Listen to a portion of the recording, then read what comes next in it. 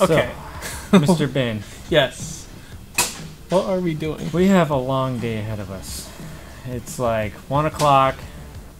This Sunday, there is a race out at Harris Hill Raceway that I want to make sure we make it to. Like, Blip Speed has to be there. Blip Speed has to represent. This isn't just a normal car race. I'm gonna have to tell you that right now. Okay. No. What is it? It is a. What are we racing? It is, I guess you would call a soapbox derby car race setup. Yeah. Okay. Something. Basically, the only rule is you're not allowed to have a motor. Okay. And it could just be whatever you imagine. It just needs to be the fastest one down the hill. I brought you over here to my desk in the shorter chair. Thank you for that. Just to explain the story real quick. Give the audience something to understand what is actually happening in this video. Yeah. What is happening in this video? I have no idea. In this build, I'm only going to build with things that are available inside this shop right now. Yeah. And so I repurposed Hank's old stroller from when he was a baby. Yeah. We're going to use these wheels. They look pretty skookum. They're pretty skookum. I'm a little worried about them. Basically, this video is not very complex. We're just going to shoot a montage of this build real quick. Yeah. Go out to Harris Hill Raceway, enter into this race, and beat all the kids. Beat kids. We keep trying this beat kids thing, and it's not rolling over, is it? No. Come on. You got to talk this up a little bit. It's not an advanced race shop. It's not going to be the most impressive thing ever. I'm literally going to bum rush this thing together in like 3 hours. Whatever. I say we start the montage. I think that's not in the spirit. Yeah. Let's build a cart. Let's go. I learned something about myself during this build. Basically, I'm a heartless jerk. Here I am, filming myself, building a really cool toy that only adults are allowed to play with. You don't know it yet because I just started the build in this video.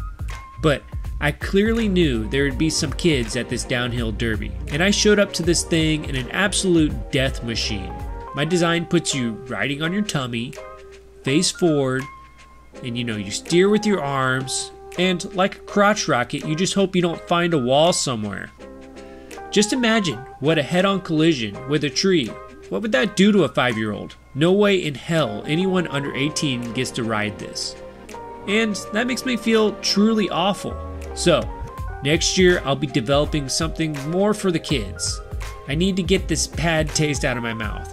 I have a 3-year-old and I can't even give him a ride on this thing. That makes me feel bad. I've already decided I'll hide it in the attic for him to discover one day. When he's big enough to fish it back down, he can play with it. In the meantime, I'm sorry, Hank. Daddy's a jerk. Anyways, working with this aluminum kind of reminded me of a tip I want to share with you real quick. The aluminum I used in this build, I've had forever. I have no actual memory whatsoever where it came from. I used some of it on the tire shaver project, but every time I try to weld it, I don't get the best results. No amount of cleaning, brushing, or wiping with acetone makes a difference. My welds look dirty every time I weld it. Who knows what these sticks have been through before they were in my possession. For all I know, they could have been used on an oil rig or something like that. I say this because when you're first starting out welding, especially TIG, you run into these materials, and no matter what you do, they will not weld or look unprofessional at best. After you've replaced your torch, swapped out different cup sizes, tried all the different types of tungsten, after you get a new tank of gas, more cleaning and scrubbing, possibly even buying another welder, do you realize, hey, maybe it's not what you're welding with, but what you are welding. All right.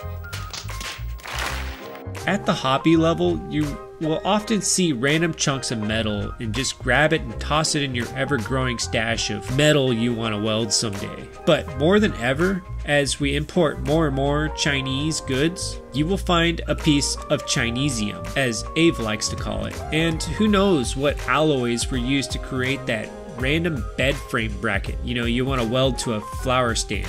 You know, overseas, they just grab whatever recycled scrap is laying around and toss it into the smelter and just create these weird amalgams of, I don't know what you call it. It's not exactly metal. But the point is, a new welder will try to weld this stuff and just not understand why it won't weld. It's magnetic, it grinds like metal, it looks and feels like metal, but whatever they put in it makes it unweldable. So if you're new to welding, you can save yourself some troubleshooting by making sure you start with a good known material. And, like magic, I'm done talking about stuff and the montage is over. Crazy how that happens.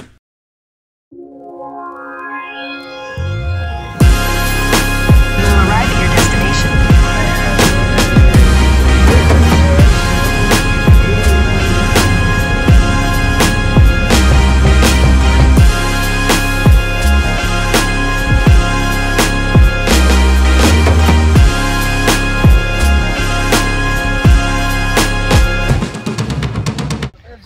Dude, everything rides on you right now. I can bring the trophy home. We need a trophy. I can bring the trophy home. We don't have a single Blip Speed trophy yet. Right? Think about it. Think really hard. Alright. I think really flat. Really flat, exactly.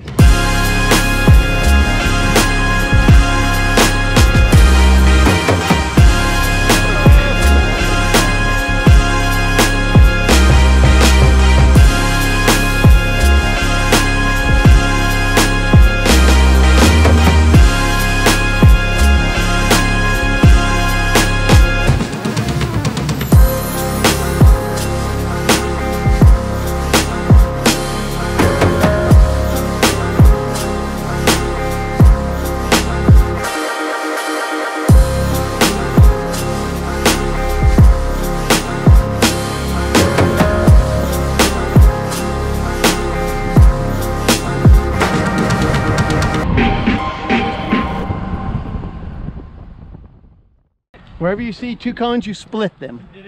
That's gate 1, 2, 3, 4, 5. As soon as you get through 5, you have the choice of taking the runaway truck route in the grass to slow you down, Okay. or carving back through pit lane, from the paddock onto pit lane. Now, that wall is unprotected. These hay bales are here for you to hit, just in case you can't make the turn. Just a warning that you're maybe overspeed. Yeah, so it's a, you know, you can bend up to slow down after going through that gate to make this run down onto pit lane. And then I think we're gonna flag the race as who coasts the farthest.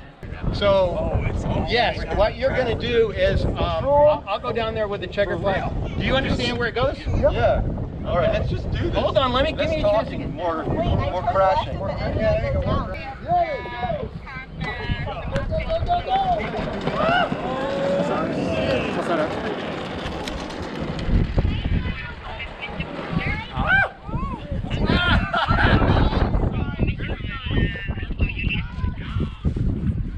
John didn't go through a single one.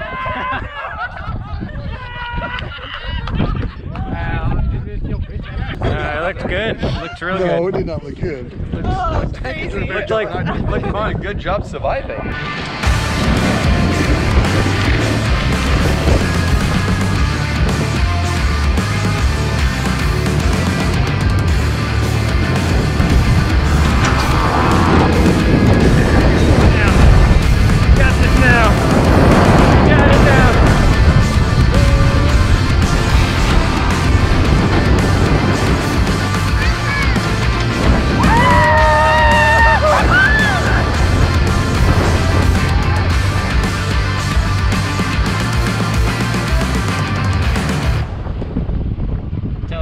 Lots of fun.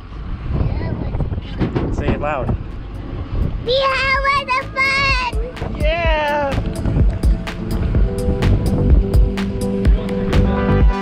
Well, that's all I got for the Harris Hill Downhill Derby. To be completely honest, I was having such a blast, I did a terrible job of filming it all. I probably went down that hill at least 10 times with the kid, and I'm not gonna lie, I'm a little out of shape and that hill got pretty heavy, but make sure you check out Harris Hill Raceway if you're in the area. We have a beautiful track and amazing people who make events like this happen. I put a link to their website down in the description. I can't decide what picture I like best. John taking the runaway lane? Or Frank doing 360s? Or maybe just this kid's face. Oh, look at that. That's the face of a kid that is about to lose. Because we beat all the kids. Except for Hank. He always rode in John's cart, and that thing is just unfair. Alright, thanks everyone. Have a good one.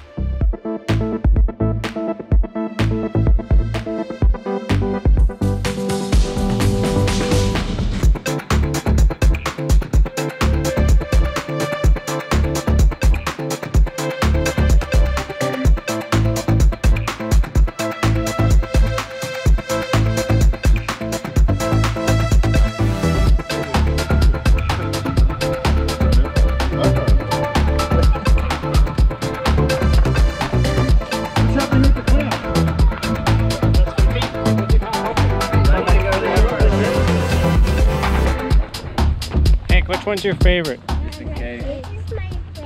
That one's your favorite? Where's Frank? Frank didn't hear that, right?